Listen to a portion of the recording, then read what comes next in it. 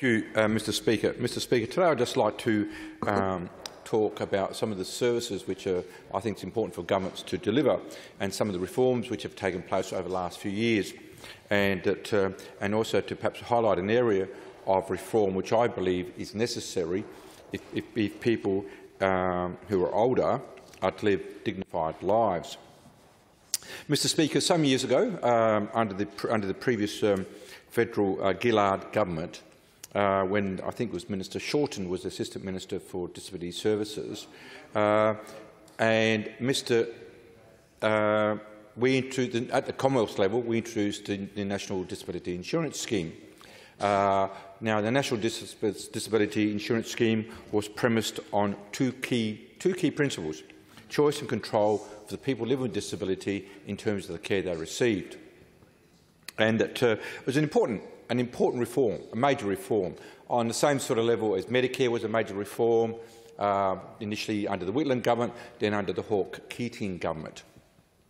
And despite some of the difficulties with the scheme itself, and I'm sure MPs in this place are receiving complaints about some of the issues regarding the current scheme, it is a very important reform because it actually helps people live more independent lives and greater quality of life. Mr. Speaker, putting aside for one moment some of the market failure which is occurring now in that services sector, just like any new sectors or new service areas, there's often initially some market failure and things which need to be improved. Despite all that, I think that move towards establishing the National Disability Insurance Scheme was the correct one.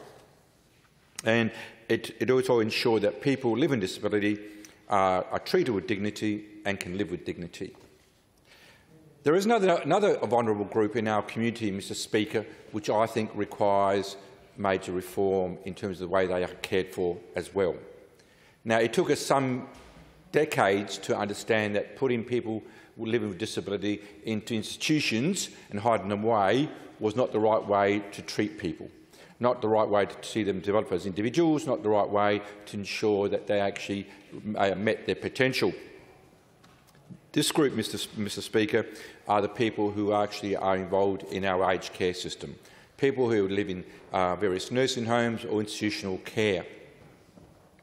Mr. Speaker, I think the time has come is to, like we have with the delivery of disability services, we need to start actually taking people who now live in nursing homes, etc., out of institutions and in a new way of living. I think it's very important that people towards the end of their lives also are able to live fulfilling lives, able to live lives which are full of dignity and also be treated with dignity. Now, in saying that, Mr. Speaker, I'm not suggesting any providers are doing the wrong thing. I think even the best providers in this sector, aged care sector, still actually are providing what you might call institutional care. And like all institutions, they actually, to some extent, are run on efficiency principles, which means individuals have very little choice and control about their lives. And, Mr. Speaker, I think as a society we need to do much better how we treat our people, the people who need care, full-time care, in that part of their life. Mr. Speaker, the reality of institutional care in most cases is that people eat at a certain time, shower at a certain time, do all sorts of things at a certain time. There is very little personal autonomy for the individuals in these institutions. And often these are people who have actually lived quite fulfilling lives, have been worked often in a whole range of different careers, lives, etc. And at this part of their life, they actually are treated in a way which I think is not the most dignified to treat people. So I think we need to reform the way we deliver these services. We need to rethink how we actually care for people who need full-time care, and to break down institutions and bring the services to people in different settings. Now, we can learn from what we did with the disability services. I think it's important. But I think to keep building institutions and putting people in institutions is the wrong direction. We need to make sure that people are able to live the end of their lives with dignity.